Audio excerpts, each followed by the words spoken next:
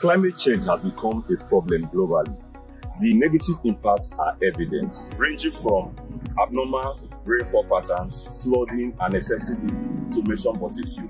Two gases have been implicated in the concept of global warming. These gases are carbon dioxide and methane, with carbon dioxide retention in the atmosphere accounting for over 95% of gases causing global warming. There are a plethora of solutions that have been suggested. These solutions range from direct capturing of carbon dioxide from the atmosphere, modified agro practices, as well as carbon sequestration.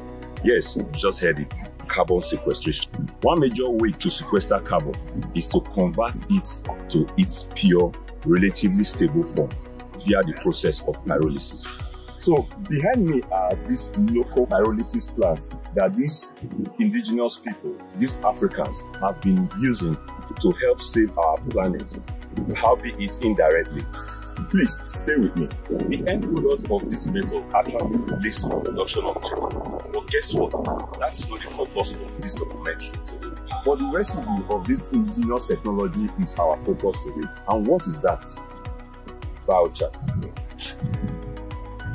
Please stay with me a few minutes, because what you are going to hear now will trigger something in you. I can assure you that. Two things I want you to take away from this discussion today. The first is this: the business opportunities and the investment opportunities associated with adding values to biochar. For those who don't know, biochar can be converted into biofertilizer by incorporating organic manure into them. This biochar and the organic manure to be incorporated into them, they are all from cheap sources. As you can see, we have them all abundant here. As at the time of this documentation, to the best of our knowledge, there is no biochar fertilizer company in this environment. These biofertilizers can be used in our homes to plant flowers, other crops, in our gardens and farms, including planting of trees, which is afforestation. Do you know what this will do for us? Let me tell you. We will end up locking carbon in the soil, thereby reducing the atmospheric carbon dioxide. That is one way. Remember that these plants, they will end up taking carbon dioxide from the atmosphere to produce their food. That is another way to carbon dioxide in the atmosphere.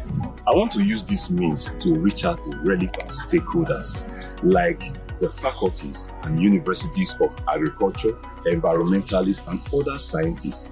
Let us embark on more researches on biochar and its potential to revolutionize agriculture in terms of improving soil fertility and boosting crop yield. So this will end up adding value to this biochar. Let me share a few of my ideas. For example, we could compare biochar and artificial fertilizers such as urea and the NPKs.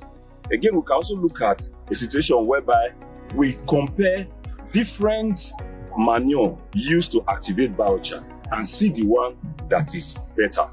Thirdly, we can also say, okay, let us compare different times or durations of activation of biochar, whether 2 weeks, 2 months, or even 2 years, and see which is actually better. And a whole lot more ideas are out there. So this will help us get carbon permanently locked away in the soil and away from the atmosphere. So let's start helping our planet by using biochar to grow crops in our gardens at home and also in planting trees. Let me leave you with this last thought. The Amazonians are remembered by us today when the history of biochar, that is terra preta, is discussed. So, hundreds of years from now, what will that generation remember you for? What effort are you making to combat this problem of climate change? Elon Musk and other heroes out there are doing their best to combat this problem of climate change. So what are you waiting for? Why not join us now? Thank you so much for your time. God bless.